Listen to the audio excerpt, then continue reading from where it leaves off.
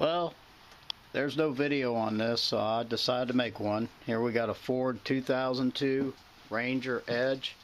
It's got the 3.0 engine, and what I'm going to do today, besides clean the battery terminals of course, is the timing chain. And the reason why I have to change the timing chain is it's got 141,000 miles on it, and it started leaking at the timing chain housing where it mates to the engine block. Unlike the old Chevrolets, the water pump passages pass through the timing chain cover. So if it develops a leak, which this one here I had to pressure test it with my cooling system pressure tester, and wait for the coolant to run out. Since we're in Connecticut and it gets cold up here, yeah, I strongly recommend running good clean antifreeze in a clean system for optimum performance. Okay, well this is what we got to start with, and I'll kick it back on when I get some of this here tore apart and explain to you what I did. Now what I've done so far is I first removed the radiator cap. The radiator cap, some of you may or may not know, has a safety valve, spring, rubber seal. Feel that first indent? If it was hot, you just leave it there and it'd flow back to the overflow tank. When it cools down to where it's safe enough to touch, then you'd want to remove it. Then you place a suitable pan underneath, which that's the pan I used. It's empty now. I had a hose, I couldn't find it, so I used a block of wood to get the pan close as I could. Then I put it back in antifreeze jugs, so it's marked.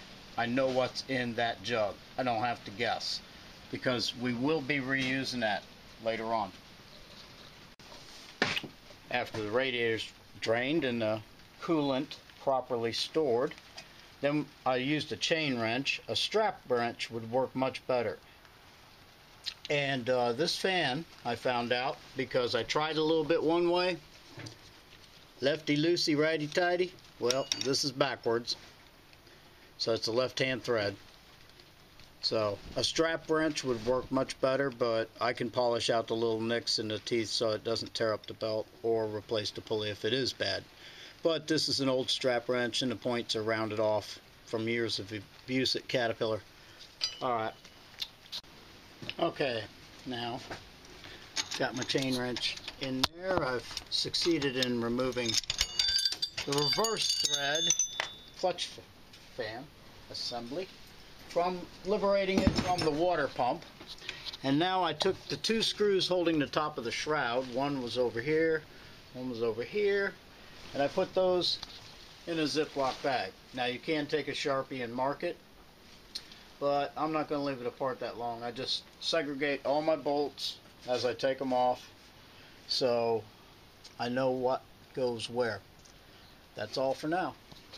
Well, as you can now see, I got the clutch fan and radiator shroud out, and I took some tape and cardboard and I taped it across the fins of the radiator just to keep it from getting damaged. And well, now you want to make sure to use the proper tools for the job. You can get these type of pliers cheap at Harbor Freight or somewhere, but these happen to be Mac tools. I bought the entire set that they came with a bag because I've been a mechanic almost my whole life. Anyway, proper tools, less damage, faster you get your vehicle running again.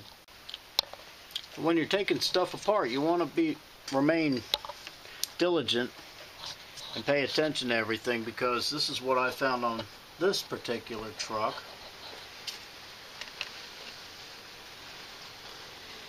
I don't know how well you can make that out right there.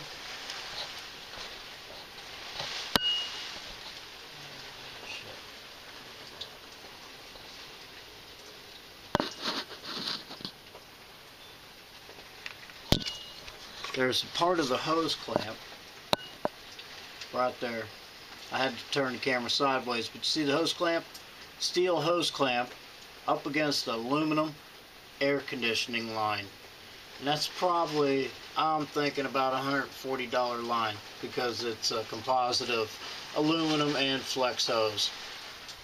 So just keep your eyes open when you're doing this, because you could find other issues that are a simple fix now, but an expensive fix later.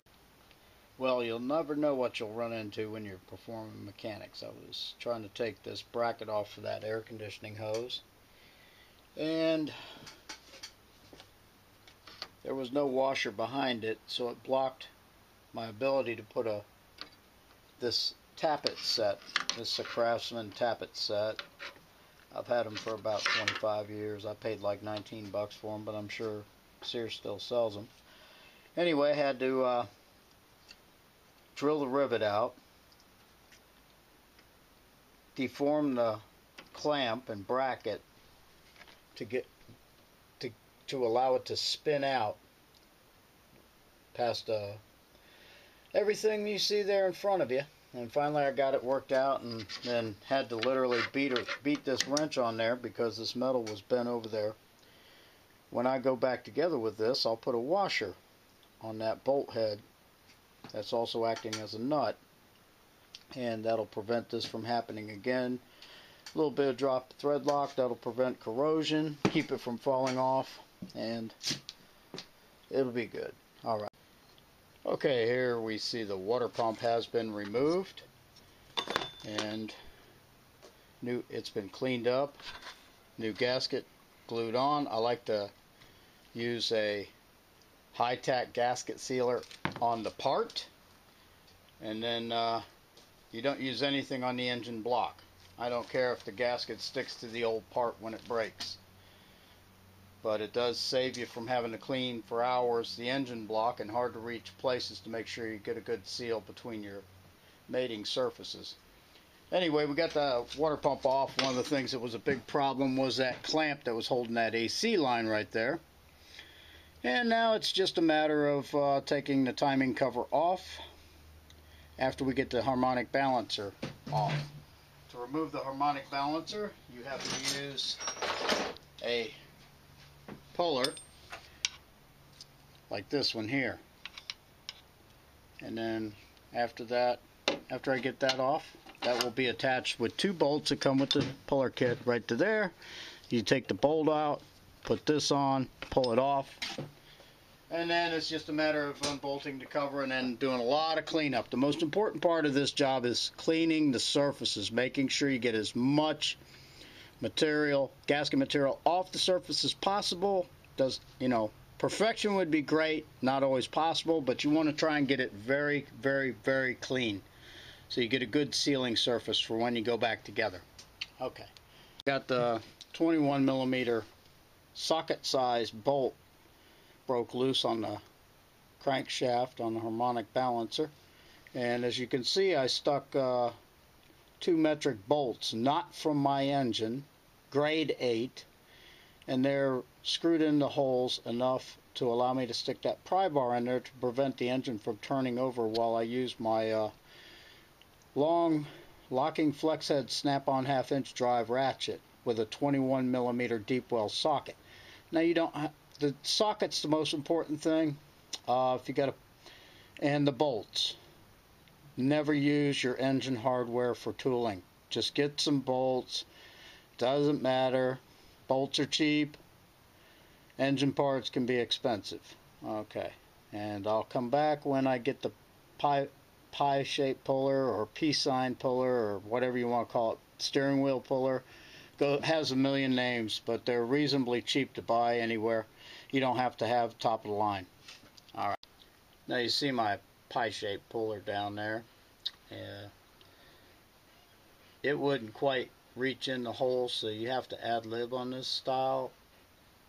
Work with what you got. I used the bolt, put it back into the crankshaft and unscrewed it about 1.5 turns, and then used my puller. When I couldn't pull no more, I stopped. I'm not double wrenching and putting an extra long pry bar on a 9/16 wrench. When I can't pull it no more, I stop. I come back, I take the pie-shaped puller off, and I check the bolt. And yes, it's tight, but I can loosen it with the socket which tells me that the pulley's coming off. So I undo a few more threads on the crankshaft bolt, and then I put the puller back on and pull it off a little bit more. Slow and steady on this. You don't want to break anything. Well, it took a little while, but as you can see, the crankshaft pulley is off. I have it over here on my messy bench. I've cleaned it up already. And you see a slight groove in there.